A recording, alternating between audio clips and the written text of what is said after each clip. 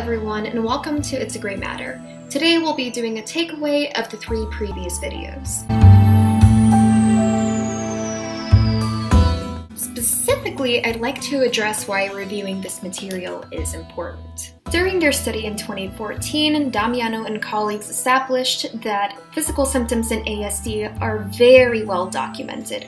With recent research after 2014, we see these symptoms even more documented than before. In addition, the article elaborates that we don't have any true treatments for the physical symptoms that we see in autism spectrum disorder. While in our gastrointestinal video we did talk about probiotic therapy, all of those studies were trials, and we don't have any probiotic therapy that is a solid approved treatment available. Because no true treatment is available, we have to keep pushing to provide an approved treatment for people with autism spectrum disorder to fight these symptoms. According to Moore and colleagues, it's especially important to find a treatment for sleep symptoms in ASD because they have a myriad of side effects that follow afterwards, including impaired cognition, disruptive daytime behavior, and lower language performance.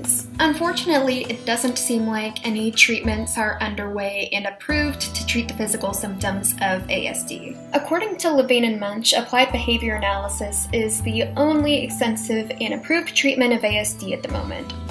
Unfortunately, ABA stands for Applied Behavior Analysis, so it only treats the behavioral symptoms of ASD. It ignores the physical symptoms that we've covered and cognitive symptoms. Long story short, analyzing and continuing these studies is our best shot at providing both effective and approved treatment for patients with autism who suffer from both gastrointestinal and sleep symptoms. As always, thank you for watching It's a Gray Matter with your host, Kylie Jones.